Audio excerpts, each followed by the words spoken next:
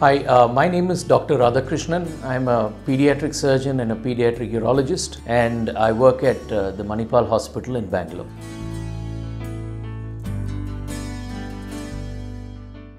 The more severe the degree of hypospadias, the more likely one is to encounter another flaw in the system. And therefore, if one is presented with a child with a minor degree of hypospadias, one probably doesn't need to investigate further, while if a child presents with a severe degree of hypospadias, more investigations may be necessary.